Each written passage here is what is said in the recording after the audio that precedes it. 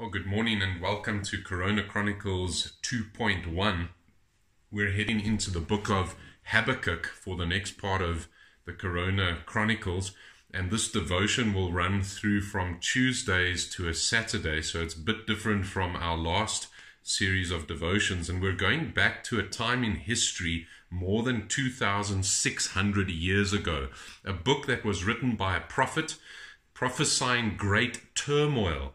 A human being just like you and I. I've entitled this introduction, Turmoil, because for Habakkuk, what he saw was this moral degeneration in Judah where he was, after a good king had died and his children started to take over, and he was questioning God. Why does it seem that you've turned your face on us? And then God says, don't worry, I'm going to punish Judah because of their sin. And I'm going to send the Chaldeans, who were even worse than what Judah was. And so Habakkuk goes, well, thanks that you're just and that you're going to punish sin, but how can you use a nation worse than our nation to punish us? And so there was great turmoil inside of this book.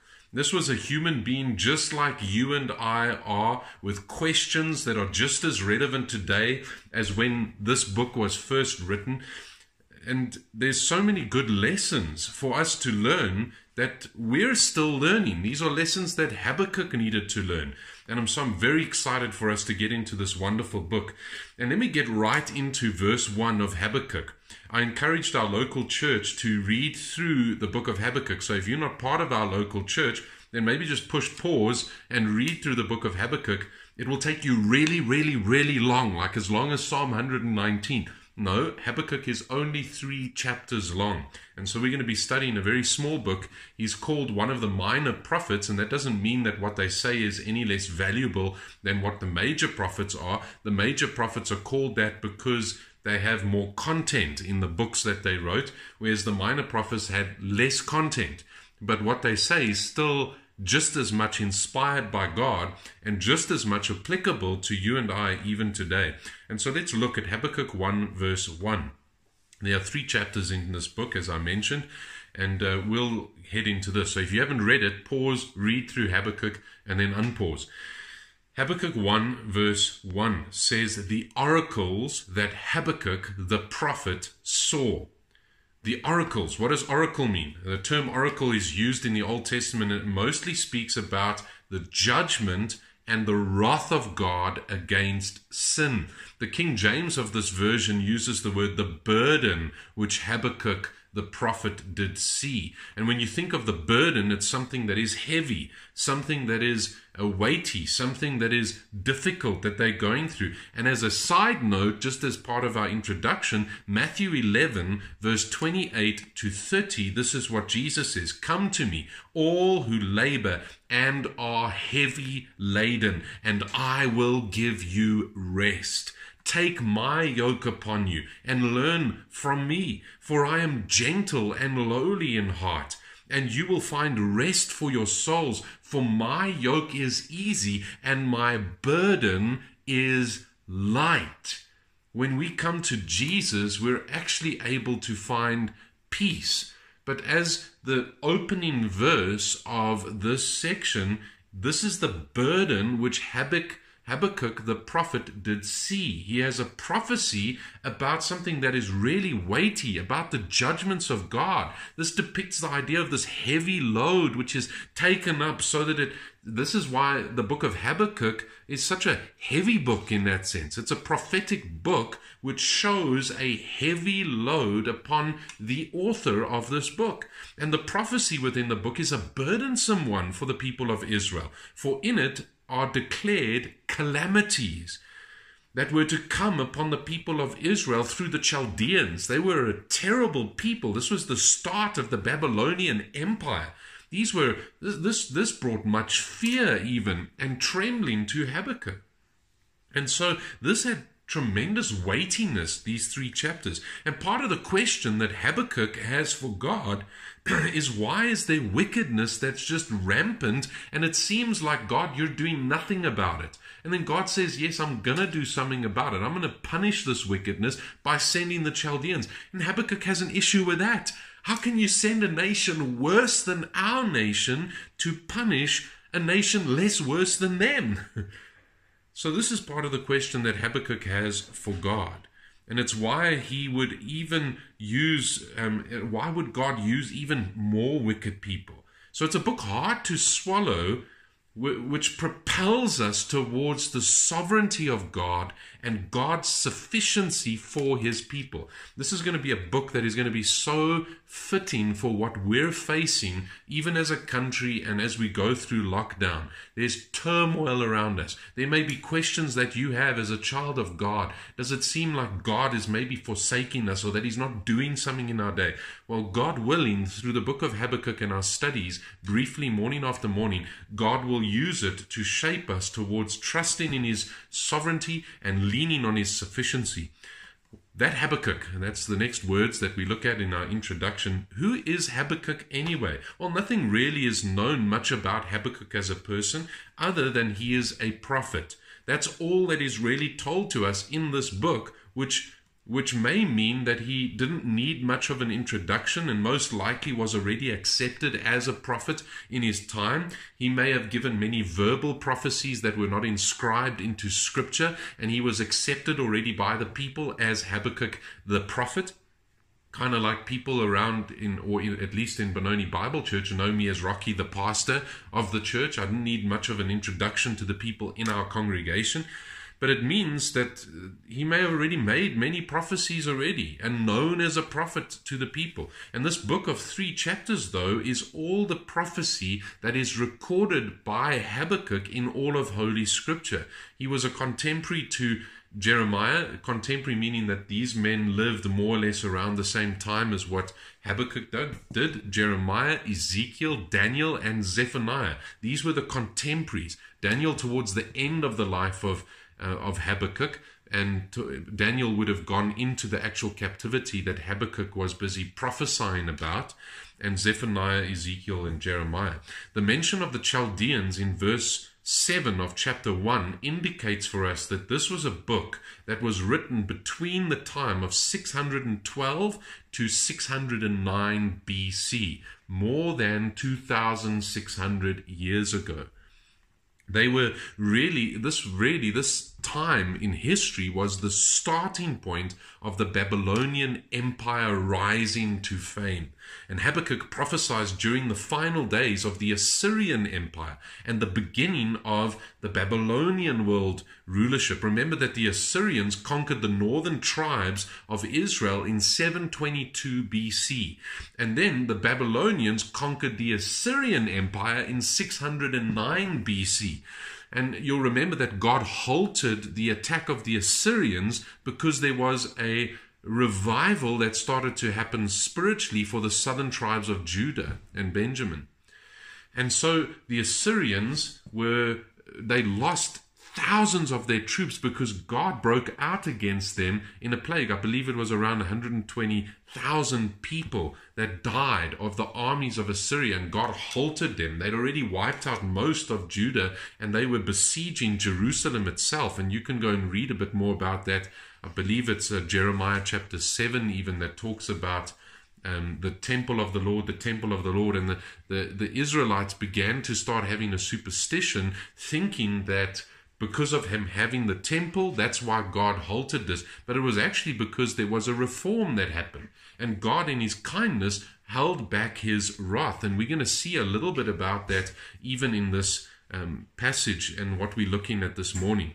And so there was this, the Babylonian Empire starts to take over from the Assyrian Empire in 609 BC, when they had destroyed the capital city of the Assyrians, which is Nineveh, in 612 BC, and that forced the Assyrian mobility to take refuge in their next largest city, which was Haran, which the Babylonians then conquered in 609 BC, causing the Assyrian nobility to retreat even further to their next largest city called Carchemish, which eventually was destroyed by the Babylonians also in 605 BC under the leadership of Nebuchadnezzar. And so you can see that the Chaldeans were more and more conquering the world. And this is the world empire that's starting to really ramp up its attack on the world. The Egyptian king Necho traveled through Judah in 609 BC to assist the fleeing Assyrian king, and was opposed by King Josiah at Megiddo. And you can go and read about this in 2 Chronicles 35 verse 20 to 24. 2 Chronicles 35, 20 to 24, and you'll see the way that Josiah is injured in battle because he did not listen to King Necho. It was God who had sent King Necho to assist the Assyrian king that was fleeing. I'm not sure for what reason, and it's very fascinating. Maybe I should just read that to you. 2 Chronicles 35, 20 to 24. After all this, when Josiah was prepared, had prepared the temple, Necho, king of Egypt, went up to fight at Karshemish on the Euphrates, and Josiah went out to meet him. But he sent envoys to him, saying, "What have we to do with each other, king of Judah? I'm not coming against you this day, but against the house with which I am at war. And God has commanded me to hurry. Cease opposing God, who is with me, lest he destroy you." Imagine this. The Pharaoh of Egypt telling Josiah, who was a godly king, God has sent me to go and do what I'm busy doing. Nevertheless, Josiah did not turn away from him, but disguised himself in order to fight with him. He did not listen to the words of Necho from the mouth of God. And so we have confirmation from Scripture that God had sent the Egyptian king up and actually had warned Josiah through Necho not to get involved in this. So he did not listen to the words of Necho from the mouth of God, but came to fight in the plains of Megiddo. And the archers shot King Josiah, and the king said to his servant, "Take me away, for I am badly wounded." So his servant took him out of the chariot and carried him to his second chariot and brought him to Jerusalem. And he died and was buried in the tomb of his fathers. All Judah and Jerusalem mourned for Josiah. It's just after this where Josiah's sons start to reign after him. Josiah was killed in battle, leaving his throne to a succession of 3 sons and a grandson, wicked men. And earlier, upon discovering the book of the law in the temple in 622 BC, Josiah had instituted significant religious reforms in Judah. And you can go and read about Josiah's reforms in 2 Kings, chapter 22 as well as chapter 23. I'm not going to read all of it, but I want to read some of it to you to see the kind of reforms that happened underneath Josiah and the religious reforms. There was a wonderful time of prosperity in Judah. They had a godly king, but this godly king did not listen to God when he came up against the Egyptian king. So look with me there at 2 Kings chapter 22 verse 1 and 2. Josiah was 8 years old when he began to reign. And this is speaking about the start of the reign of King Josiah. And he reigned 31 years in Jerusalem. His mother's name was Jedidah, the daughter of Adiah and Bozkath.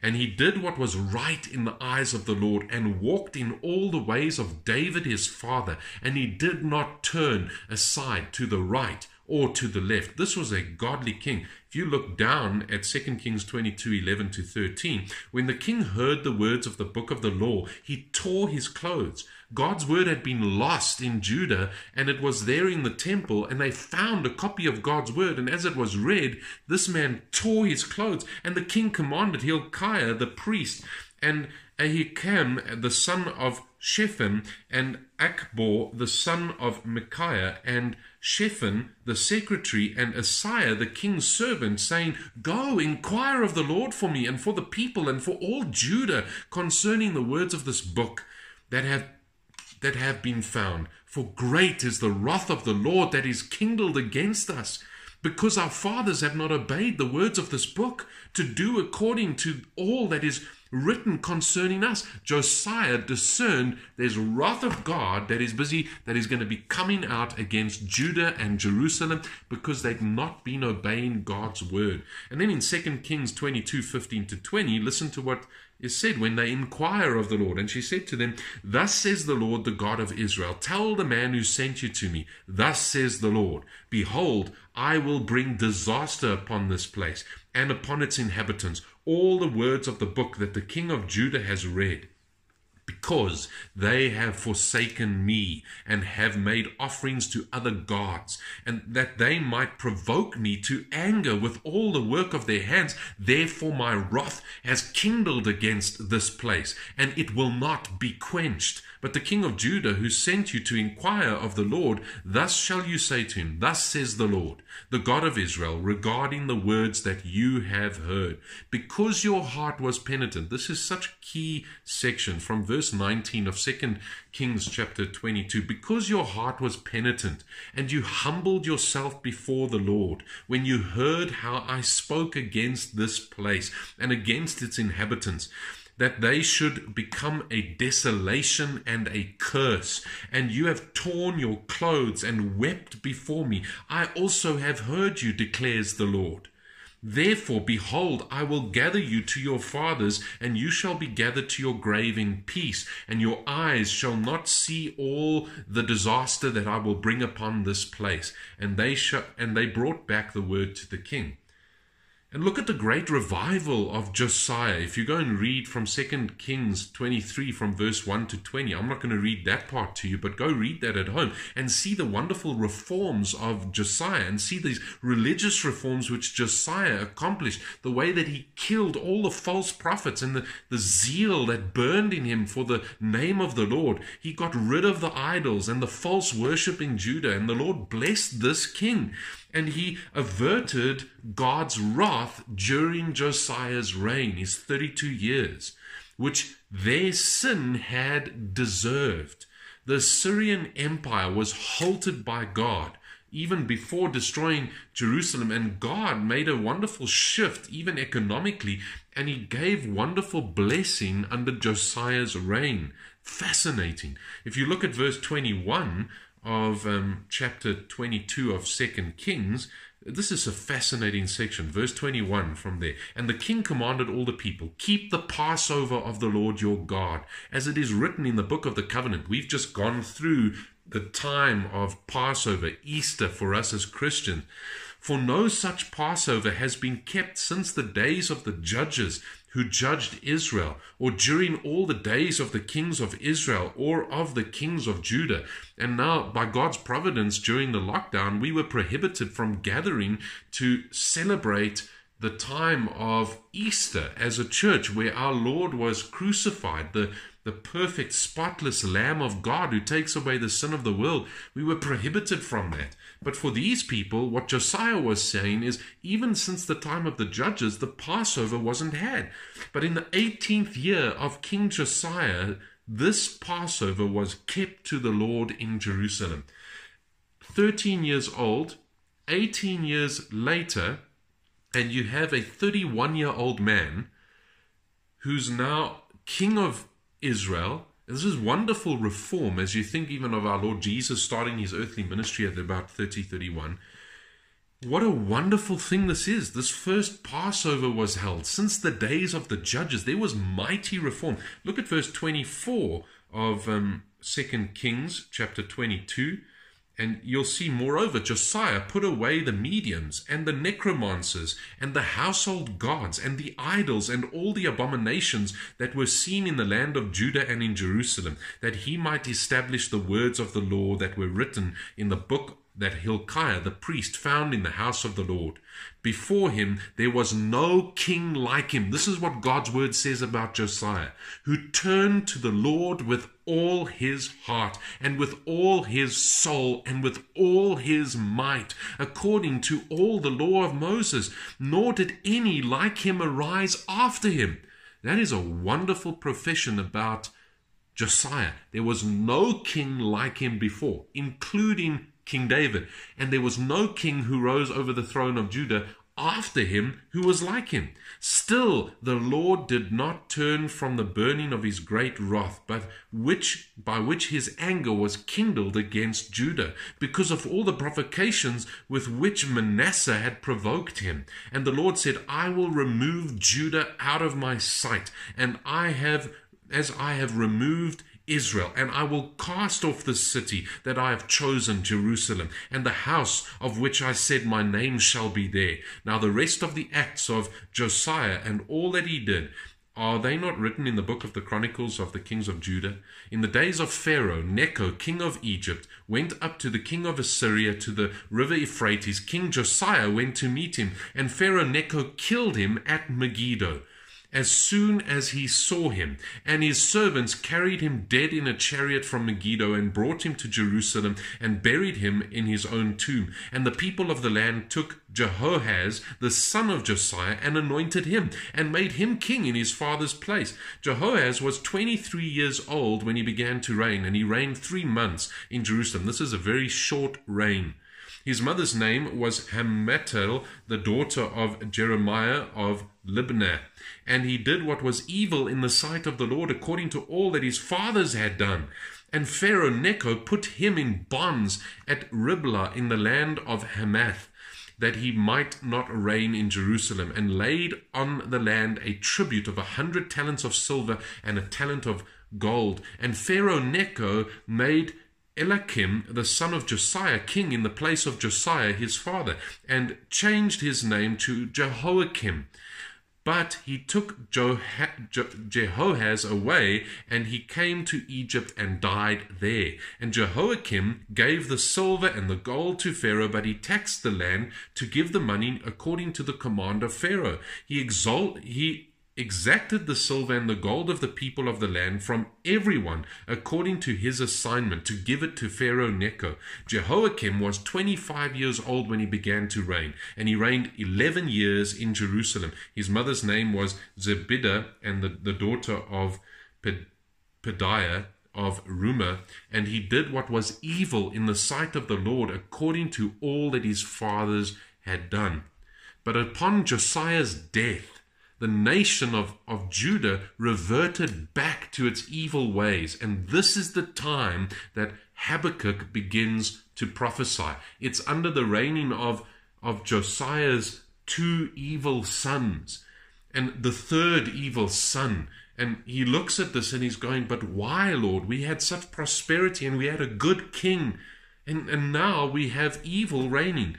And this is how the son of Josiah behaved and the punishment that awaited him. If you look at this in Jeremiah 22, 14 to 19, who says, I will build myself a great house with spacious upper rooms, who cuts out windows for it, paneling it with cedar and painting it with vermilion.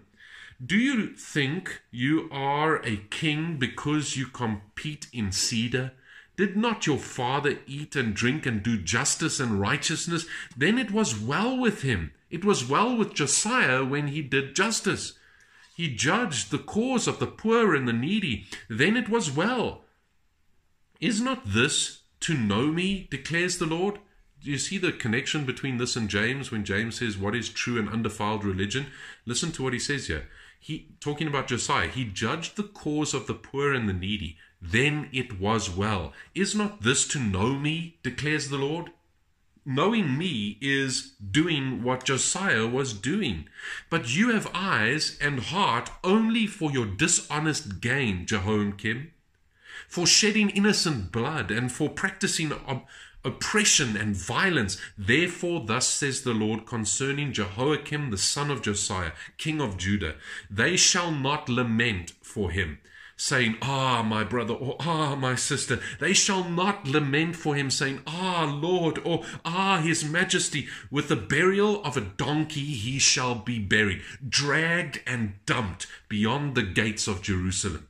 There's not even going to be a funeral procession. They're going to tie him to a donkey. Somebody's going to lead that donkey and dump the body. That's the way this man's burial would be.